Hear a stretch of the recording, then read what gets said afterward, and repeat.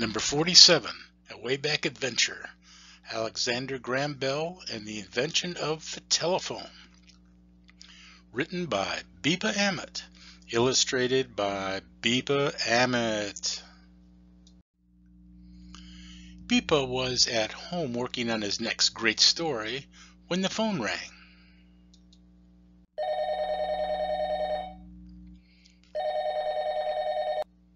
Hello, this is Bepa. Hi, Bepa. This is Randy. Hey, what are you doing right now? Well, I'm working on a new... No, Bepa, I mean right now. Well, I don't know. Talking on my phone?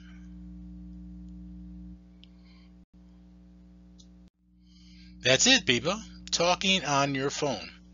Ever wonder why the phone was invented and by whom? Oh, not really, said Bepa. Does the name Alexander Graham... Oh, the guy that invented the graham cracker? No, Bepa. That was Sylvester Graham. I'm talking about Alexander Graham Bell, inventor of the telephone, among other things. What a great invention. You and I use it all the time, and so do the rutababies.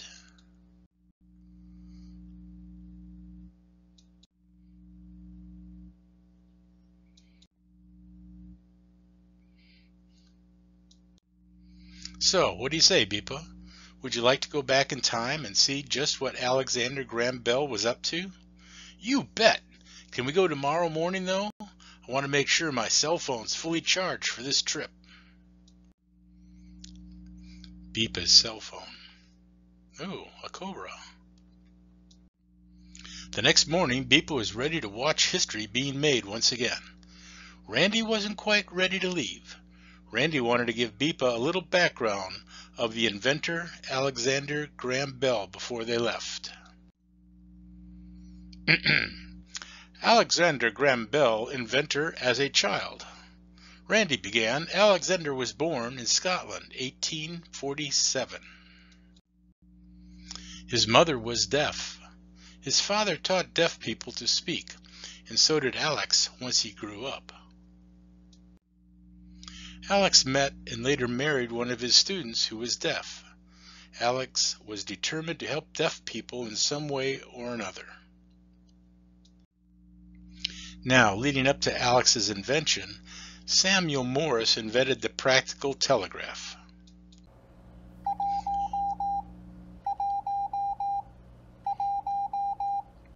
Over a set of wires, a message could be sent from coast to coast. But the message was not spoken. The message was sent by a series of dots and dashes. The telegraph replaced the Pony Express.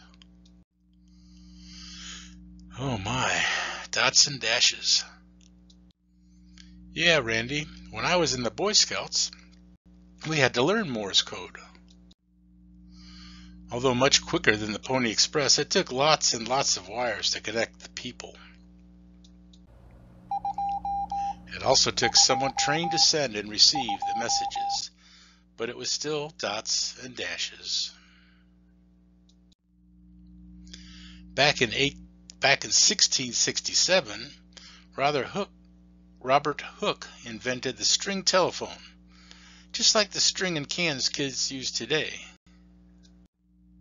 Back then it was a big deal. Not too practical, but people figured out that sound waves could travel through the string, vibrate the bell at the other end to make sounds. This may have been where Alex came up with his idea that electric waves could somehow produce sounds over a wire. This is a picture of Alex's first idea of a telephone. Okay, Randy, but when are we going to see this great invention come to life? Sometime this week? Asked Bepa. How about now? Set the Wayback Machine to 10 March 1876, Boston, Massachusetts. All set. Here we go.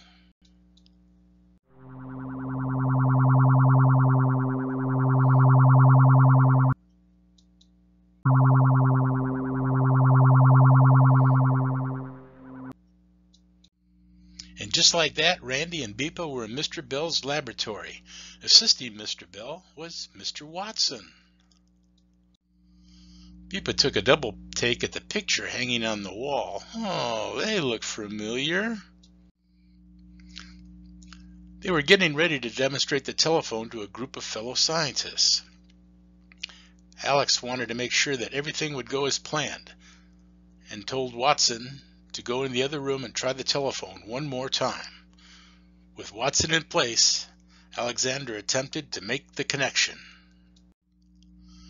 Ahoy, Watson! Can you hear me?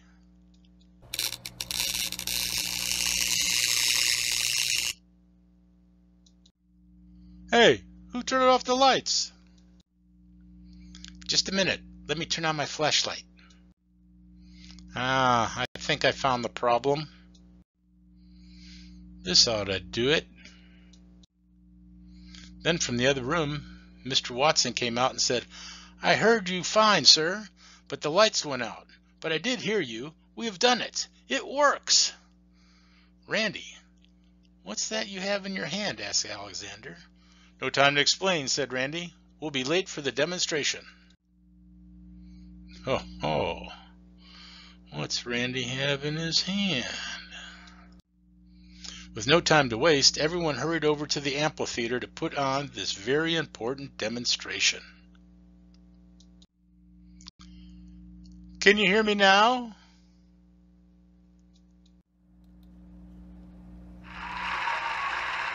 Yes, he could hear him.